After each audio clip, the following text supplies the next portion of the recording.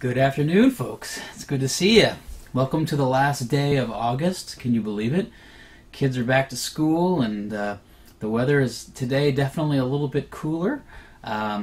So I'm excited about getting into this next book of the Bible with you. We are looking at the book of Hosea today. The book of Hosea is one of those books where you start reading and you're thinking, wow, God, why did you put this poor guy through this scenario? And the truth is that there's a reason for it. And we're going to talk about it a little bit today. And I'm just so glad that you're here with us, and I would hope that you would share this with somebody that needs an encouragement, needs to see this today. And if you haven't liked our Facebook page, I encourage you to go ahead and do that. But let's open up with a word of prayer, and then we'll get right into our video today. And I think you're going to enjoy it. So let's pray. Lord, thank you so much for this time. Bless this talk to our hearts today. In Jesus' name I pray. Amen. All right, here we go.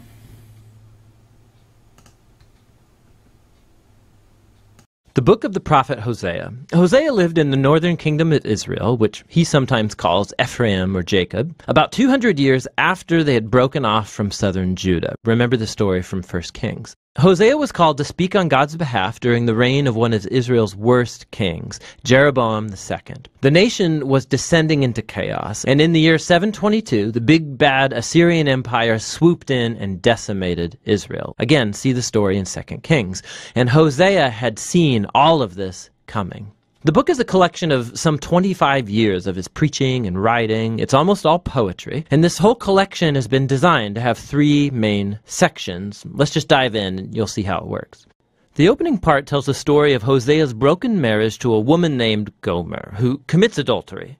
Now, it's not totally clear whether Gomer slept around with other men before or only after they got married, but they did have 3 children together and things fell apart. The important point is that God tells Hosea that despite Gomer's unfaithfulness, he is to go find her, to pay off her debts to her lovers, and to commit his love and faithfulness to her once again. And then God says that all of this, the broken and repaired marriage, the children, it's all a prophetic symbol, telling the story of God's relationship to Israel. So God has been like a faithful husband to Israel. He rescued them out of slavery. He brought them to Mount Sinai, where he entered into a covenant with them. He asked them to be faithful to him alone. But then he brought Israel into the promised land, and they took all the abundance that he gave them, and they dedicated it to the worship of the Canaanite god Baal. And so God has a legitimate reason. He could end the covenant and divorce Israel, and he thinks about doing so, but instead, he says that he's going to pursue Israel again and renew his covenant with them. And he says why?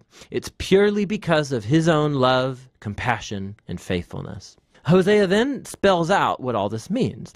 He says the consequences for Israel's rebellion will be imminent defeat by other nations and exile. But there's hope for future restoration. One day Israel will once again repent and come back to worship their God. And Hosea says he will place over them a new messianic king from the line of David who will bring God's blessing. And so this opening section introduces all the main ideas of the book. Israel has rebelled, and God's going to bring severe consequences, but God's own covenant love and mercy are more powerful than Israel's sin. And so in the remaining sections of the book, Hosea's poetry explores these themes in more depth. So there are 2 collections of his accusations and warnings for Israel, and then each of these is concluded by a very hopeful poem about God's mercy and hope for the future. So chapters 4 through 10, Hosea explores the causes and effects of Israel's unfaithfulness. He says numerous times that Israel lacks all knowledge or understanding of God. The Hebrew word to know, which is yada, it's more than just intellectual activity. It describes personal relational knowledge. It's the difference between just knowing about someone and then actually knowing that someone. And God wants Israel to know him like that, in a relationship. He wants them to experience his love for them and become the kind of knowledge that transforms their hearts and lives so that they love him in return. And so this is why Hosea is constantly exposing the hypocrisy of Israel's worship. He constantly shows how they're breaking the 10 Commandments, how they're allowing grave injustice in their communities, and then they go to their sacred temples and they offer sacrifices to God like everything is just fine. But it's not fine. And not only because of their hypocrisy, but because they're worshiping all of these other gods too. He mentions many times their altars to Baal at the cities of Bethel and Gilgal. And not only have they given their allegiance to other gods, Hosea repeatedly accuses Israel for trusting in their political alliances with Egypt and Assyria. So instead of trusting God to protect them, they want to become like these nations and rely solely on military power. And God says it's all going to come crashing down on their heads, because in not too long, Assyria will turn on them and come to ravage their lands. In this other section of warning, Hosea gives an ancient Israelite history lesson to show how this family's been unfaithful from the beginning. So he alludes to the patriarch Jacob's lying and treachery. Remember Genesis 27 and 28. He alludes to Israel's rebellion in the wilderness. Remember the book of Numbers. He alludes to their appointment of the corrupt king Saul, who led the people into sin and disaster. Remember the stories in 1 Samuel. This is all Hosea's way of saying some things in this family never change. So what hope does Hosea have? Well, we know from chapter 3 that God's going to do something to save and restore his people. And that's what these two concluding chapters explore. Chapter 11 is beautiful. The poem depicts God as a loving father who raised his son Israel and then shared everything with him. But the son grew up and rebelled and turned on the father, taking advantage of his generosity. And so in this poem, God is emotionally torn apart. One moment he's angry, and naturally he says he's going to bring severe consequences. But the next moment he's heartbroken. And then he says that he's moved by his mercy and compassion, and he's going to forgive the son that he loves. He says, "How can I give you up, Ephraim? My heart churns inside of me. All my compassion is aroused." And so while God did allow Israel to be conquered by Assyria, face the consequences, that's not God's final word. There's still hope. And that's what the last chapter is about. Hosea calls Israel to repent and turn back to their God, but he knows that it won't last because it never has before. And God says that one day he will heal their waywardness and love them freely. God goes on to describe this new healed Israel as a lush tree that will grow deep roots and broad branches and offer shade and fruit to all of the nations. It's an image of God's promise to Abraham, how Israel was to become a blessing to the nations. And God's saying if that's ever going to happen, it's going to require an act of God's grace and healing power to repair the deep brokenness and sinful selfishness of the human heart, so that God's people can receive his love and love him in return. This is what God promises to do. Now, after this poem concludes, we find the very last words of the book. They're like an appended note. They're likely from the author who collected Hosea's poetry and now wants to speak to you, the reader, for a second. And he says, "Who is wise and discerning to understand all of this?" In other words, Hosea's poems. "The ways of the Lord are right. The righteous walk in them, but the rebellious stumble in them." So the author wants you to know that Hosea's ancient poetry to northern Israel is not locked in the past. It reveals deep truths about God's character and purposes and human nature. And while God should and does bring his justice on human evil, his ultimate purpose, his heart, is to heal and to save his people. And that's what the book of Hosea is all about. Okay, well, I hope that was informative. I hope you enjoyed that. The whole thing with his wife Gomer always kind of stuck in my craw a little bit. I'm like, wow, why we got have to allow that guy to go through that difficult time with his family? But God often refers to the relationship between Israel and himself as a marriage.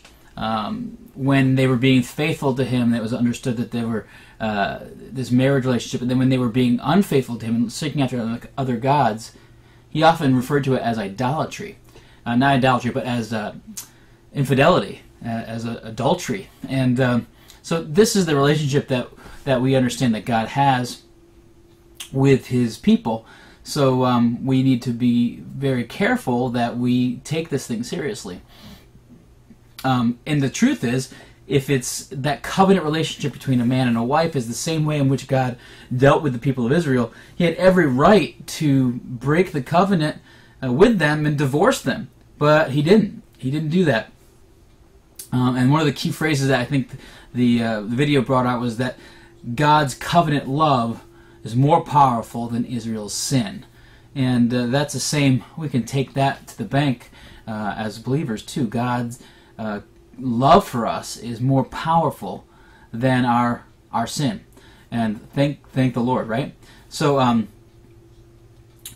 want to talk about a couple things that we're going to get into some scripture here today in a minute, some New Testament scripture as well. And but one of the things that has often been said about evangelicals in church is that, this concept of a personal God, this relational God, this idea that God wants a personal relationship with His people is a New Testament concept, and that's just not true. He talks about that when he breaks down the word yada, to know, and this word yada is not a word that means knowledge of somebody, like looking in a magazine and seeing a celebrity and knowing all about the celebrity and being obsessed with the celebrity. It's about a personal knowledge, an intimate knowledge of that person, having a personal relationship with him. That's what God wanted with the people of Israel. He wanted this personal relationship, and that's still what He wants. It's what He's wanted since the Garden of Eden. If you have hung in there with us since the beginning, you notice that was what God's purpose and plan was. And so this is not a New Testament concept that we're just a bunch of touchy-feely people that don't understand the nature of God. I think this has always been the way He's wanted it, and that's the way He wants it for us today. So in chapter 11 of Hosea, he talks about this figurative father who has a son, and this father-son relationship. And as I was reading it and I was looking at it, it really it brings to mind another father and son relationship that I think is interesting. Except when Jesus talks about this relationship, He puts in another brother, and I want to read that with you. And that's found in Luke chapter 15. And this is the same story. I mean, it's the same relationship that we see in Hosea being lived out in the story of the prodigal son. So let's just read it. Luke chapter 15, verse 11, starting there.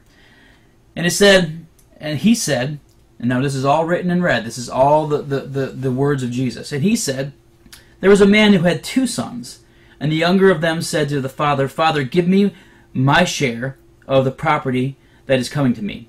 And he divided his property between them. Not many days later, the youngest son gathered all that he had and took journey into the far country, and there he squandered his property in reckless living. And when he had spent everything, a severe famine arose in the country, and he began to be in need. So he went and hired himself out to one of the citizens of the country, who sent him to feed the pigs. And he was longing to be fed with the pods that the pigs ate, and no one gave him anything. But then he came to himself, and he said, How many of my father's hired servants have more than enough bread, but I perish here with hunger? I will rise and go to my father, and I will say to him, Father, I have sinned against heaven and before you. I am no longer worthy to be called your son. Treat me as one of your hired servants. And he arose and came to his father, but while he was still a long way off, his father saw him and felt compassion, and ran and embraced him and kissed him. And the son said to him, Father, I have sinned against heaven and before you. I am no longer worthy to be called your son. But the father said to the servant, Bring quickly the best robe, and put it on him, and put a ring on his hand, and shoes on his feet, and bring the fatted calf and kill it, and let us eat and celebrate.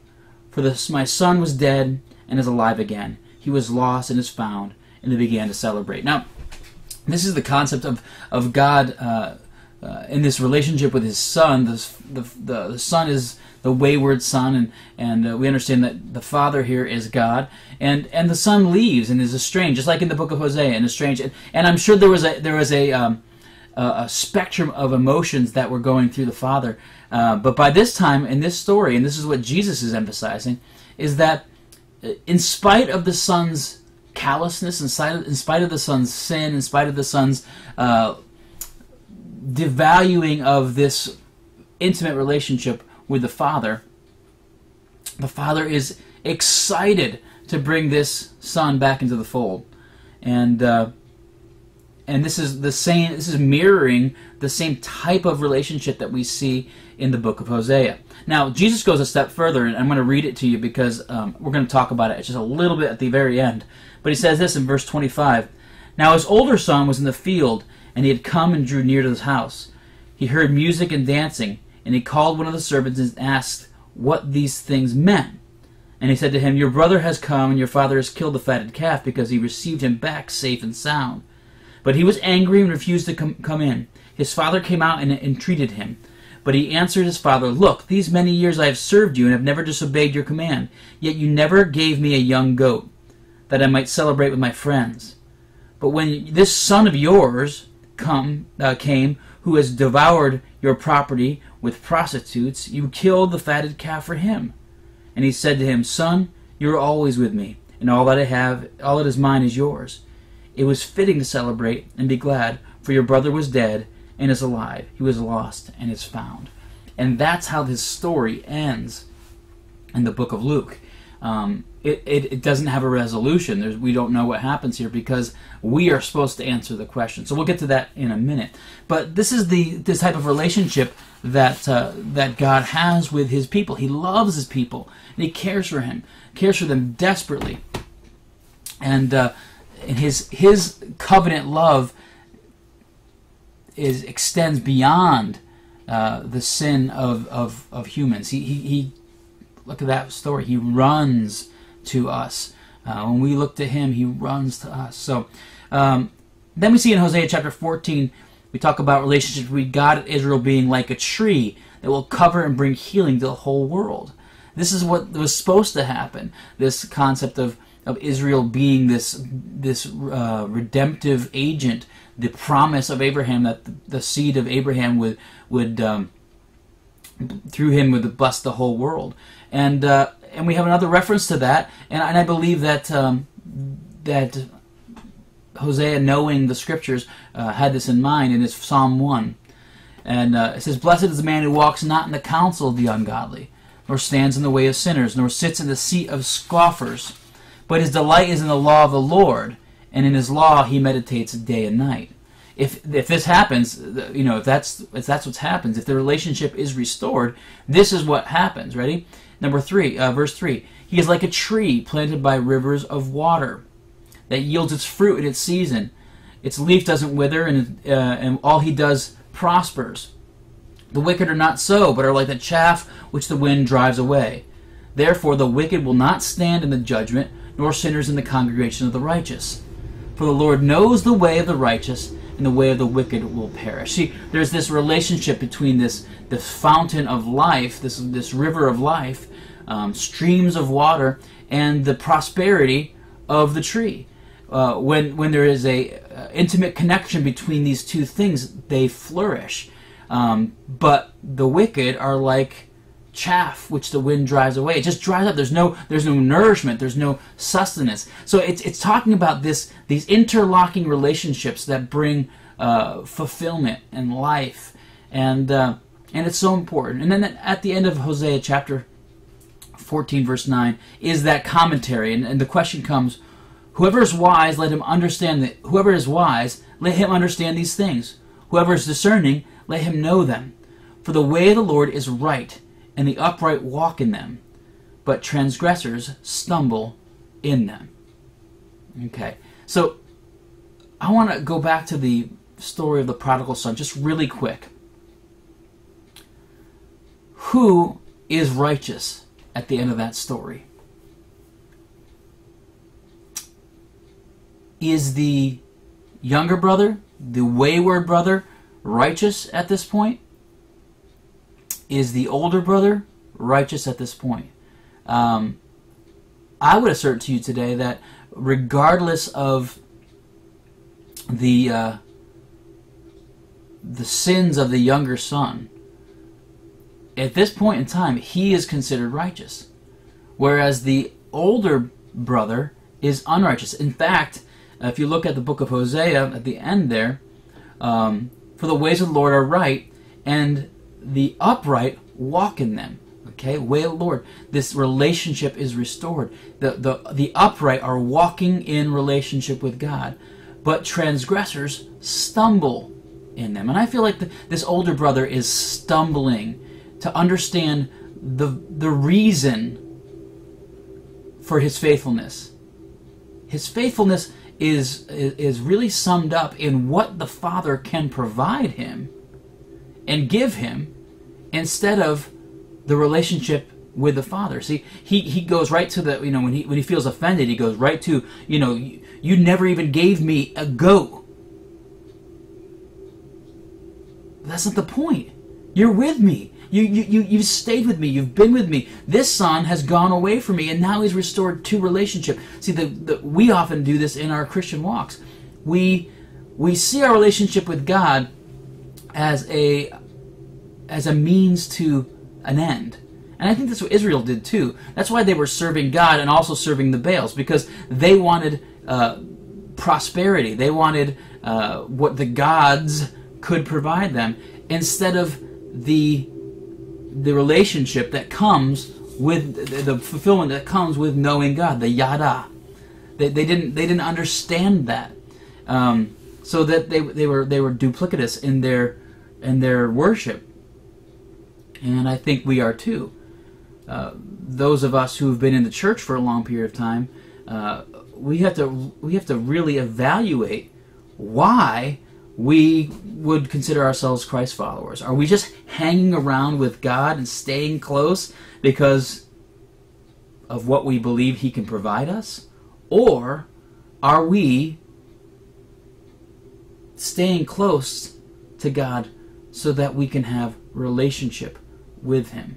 So Jesus, at the end of the story, is saying that the Father is begging the older son to come in to the feast and have relationship not only with him but with his brother. Restore those things. It's all about the relationship. It's not about the wealth of the Father or what they can provide. It's about being in the presence of the Father. So just for a manner of value, whoever's wise, if you're wise, let him understand these things. Whoever is discerning, are you discerning? Let him know them. The ways of the Lord are right. Do you believe it? He wants relationship with you. He wants to walk through this life with you. He wants to show you who He is and His ways. And the upright walk in them. Walk side by side. Walk in His ways. Walk with Him.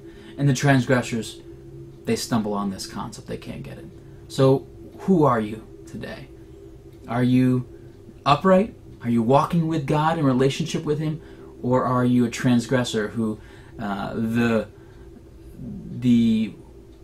strenuousness and the path that Jesus wants to walk is causing you to stumble? So I would ask you to evaluate that today. Let's pray. Lord, thank you so much for this book of Hosea. God, I thank you that your covenant love is far greater than our infidelity, than our adultery, than our sin. And even though while we were yet sinners, you died for us. And you've sacrificed who you are. You've sacrificed because you love us in spite of our inadequacies, in spite of our sin. So Lord, help us to seek proper relationship with you. Help us not to be a people who just seeks after you as some kind of a genie in a bottle that we can get things out of. But Lord, help our relationship with you be motivated by relationship, by walking uprightly with you in a step-by-step manner. And Lord, we want to have yada. We want to not just know about you, but we want to know you. Because that's the perfect purpose of our existence. So be with us. Thank you for the example of Hosea. And Lord, I thank you for instructing us by your word today. In Jesus' name I pray. Amen. I hope you have a blessed day. Enjoy your last day in the month of August, because it's going to start getting cool now in September. So God bless. We'll see you next week.